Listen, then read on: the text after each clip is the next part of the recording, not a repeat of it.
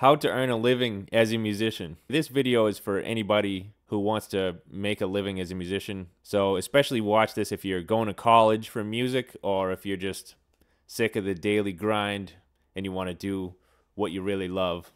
I have been a full-time musician for about 6 or 7 years now, and I'm here to tell you the key to success is this: multiple revenue streams.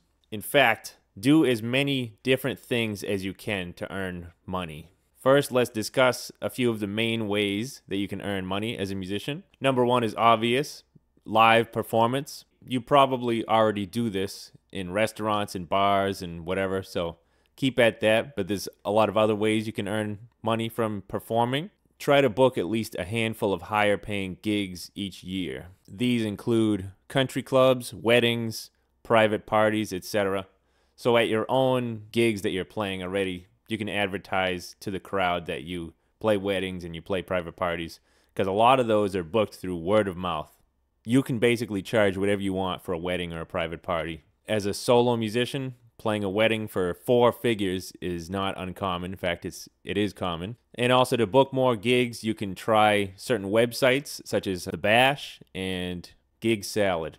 Other ways you can perform include busking, which is playing on subways and beaches and stuff, festivals, breweries, schools, pit orchestras, major venues if you're a touring musician, corporate events, theme parks, parades, churches. All these things, consider them if you haven't already. The second way you can earn money is through teaching lessons. You don't need to have a degree or anything really to teach lessons.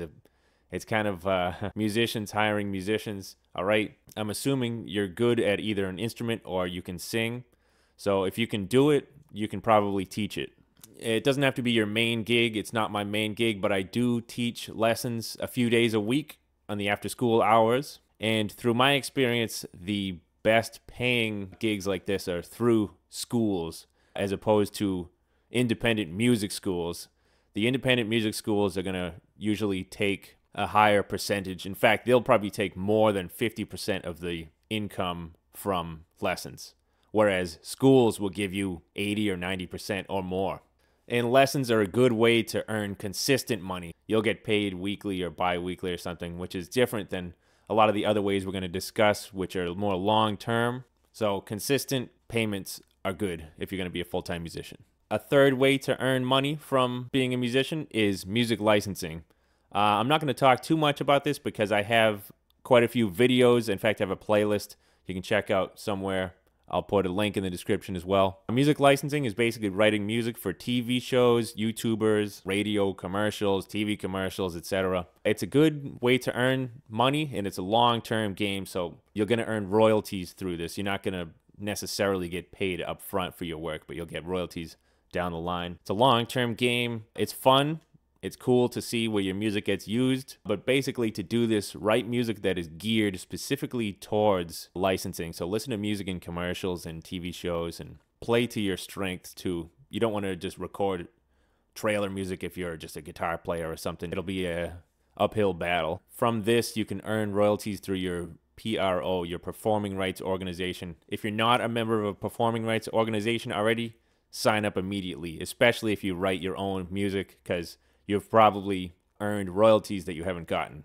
So do it now and start earning immediately. Those are the 3 main ways that I earn money as a musician, but there are a lot of other ways you can earn money. Let's discuss some of those. Before I go any further, I want you guys to consider something. You've probably realized that there are a lot of musicians in your area, or maybe you live in a remote area or something where it's not as popular, but where there are venues where people perform, there are performers. So I would say that in my area, I live in New Hampshire, New England, so I'm close to Boston too. I would say about 5% of local musicians write their own music. The rest are playing strictly covers. So if you perform any kind of original music, you already have a leg up on 95% of the competition out there. It's insane to me how many musicians don't even write their own music. I suggest that you write your own music because you can earn money, whether it's through licensing or Spotify, YouTube royalties, whatever. I suggest you write your own music. You don't have to, but what would you have to show at the end of your career if all you did was play covers? Like,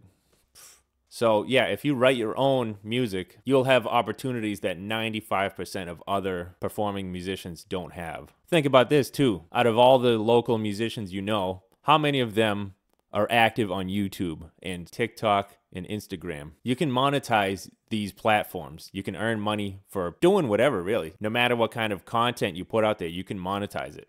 So musicians are one of the top targets for YouTube and TikTok and all that stuff. A lot of people are going to watch your stuff if you're on there. So get on there. And eventually you can monetize it. And I mentioned YouTube specifically because I believe that it's the easiest to monetize, but it's also possible to monetize TikTok and Instagram. Even if you're just doing shorts, you can gain a lot of followers. If something goes viral, then there you go. All right, let's continue. Here's some more side hustles for musicians. All right, another big one is studio recording or being a session musician. Unless you live in LA or Nashville or something like that, you're probably not going to be a full-time person who does this, but that won't stop most people these days. Everyone has remote recording setups. If you have your own home studio, you can do it online. I do get a handful of studio gigs per year. Usually it's through online things, like could be through YouTube, it could be through, there's websites that specialize such as Air Gigs and Fiverr, and it's a matter of just advertising that you are willing and capable to do remote recording sessions. It doesn't have to be remote too. Maybe a local musician will want you to come into the studio with them to do whatever, lay down a guitar on their song or backing vocals or drums, whatever you play. I know a buddy of mine, he does a lot of remote recording. That's actually one of his bigger ways that he earns money. He's also a full-time musician. Along the lines of studio recording, it's good to be able to play multiple instruments. Let's say, for example, you're a guitar player. If you know banjo, mandolin, ukulele, etc., these will help you get more gigs because guitar players are a dime a dozen, right? But how many banjo players do you know? If you can learn it at a basic enough level that you can play simple G, C, D song, then you will get more opportunities. Another way, it's a little bit hard to break into, but assuming you have your own home studio, you can try voiceover. Voiceover is needed for all different kinds of projects, commercials, cartoons and stuff. You probably have a microphone, so why not use it in another way? If you have a nice voice, if your diction is good, you can do it. I've done a little bit of it. Not common for me to get a gig like that, but something to think about. Let's say that you do teach lessons, all right? You can write your own materials, so your own music books, or even if you don't teach lessons, you can still write how to play piano, a book, or whatever, drum techniques, drum exercises, whatever. I have a few books of my own. I publish through Amazon, Kindle Direct Publishing, so anybody can do it. You just got to upload a PDF and get a cover designed, and yeah, it'll earn you some money each month if your books sell. And from myself, I'm a guitar player. My highest selling books are actually ukulele because there's probably not as many people doing that. So I found a little bit of a niche for ukulele. I don't earn a ton a month, but it's something. Similarly, you could sell sheet music online. There's a website called Sheet Music Plus. If you've written down an arrangement of Jingle Bells for harp or something, you could sell that music on their website. Somebody here or there might buy it. Especially if you wrote a book, you can put that same music from that book into a website such as Sheet Music Plus. Okay, another way along the lines of YouTube, you can post cover videos. You can have your own music videos, teach lessons how to play this certain song, and you might get some actual clients from that. I also teach lessons not only in person but virtually. The COVID era was big for that. I do prefer in-person lessons still, but yeah, it's a lot more common than it used to be. And if COVID is to be thanked for something, then I guess that's one thing. You know, we're just discussing, we're brainstorming here. Another thing, if you want to do on YouTube and on Spotify and whatever, you can create backing tracks. A lot of guitar players, they want to practice their soloing, create backing tracks for them to solo to. And if it's long, if it's like 10 minutes, and it's a YouTube video, then that adds to your viewing hours. On Spotify, it'll increase your royalties. So all good things. What else can you do? You can book other bands. Let's say you reach out to a certain venue and you just want to become the booking person for that venue. They won't all do this, but you might get the occasional venue that's down to do it, and you can get a little bit of a percentage for each show that you book. You might take 10% or whatever. All right, you can fill in for other bands. Doing that takes some effort. Only do this if you can really learn songs quickly. If you're the kind of person who needs like months to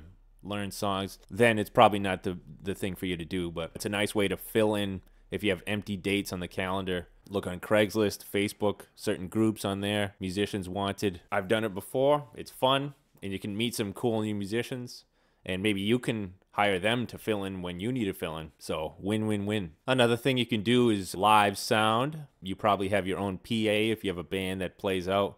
You can rent it out to people, or you can just do the sound yourselves for other bands. Once again, if it's an open date that you have on the calendar, bring your own system. Also, not every band has their own system, so you might be the go-to sound guy for a certain band. This is actually good experience for your ears and learning how to mix it. If you don't already know, or even if you do know how to mix, it's fun and it's good experience. You can learn some more about your own equipment. Another thing you can do is just compose and songwrite for other artists.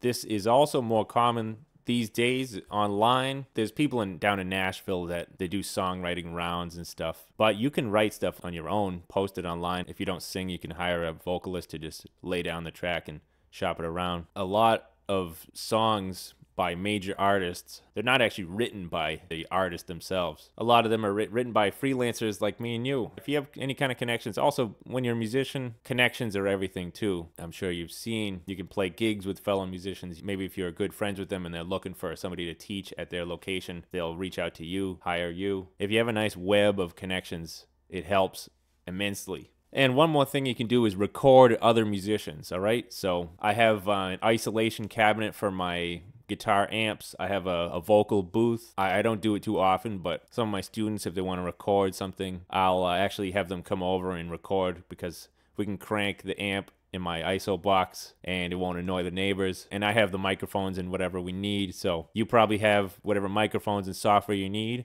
Record other people in your spare time. And this can be something you could do during the week, during the mornings or whatever. So fun to do. So a typical week for me looks like this. During the week, weekday mornings and early afternoons, I write music and do music licensing stuff, YouTube videos, and so on. In the afternoons, I teach lessons on most days. And then on the evenings and weekends, I play shows. So I do have nights off. You know, I don't play every single night. But there are those who do almost every night. Kudos to them. So I'm sure I've given you guys some ideas that you hadn't thought about. I hope I have, at least. Being a full-time musician requires a lot of drive and hustle. You have to make the leap at one point or another. I used to work a full-time job that had nothing to do with music, but I did teach lessons still, and I played in a band at the time. I play in multiple now. At one point, I got a second teaching job, so I was teaching 4 days a week, which was enough for me, plus the gigs, to quit my day job. And now with the licensing and everything, I make more than ever through everything that I do. So it's fun, it's rewarding. You have to have the drive. If you're the kind of person who needs like a steady paycheck and benefits and health insurance through your work, then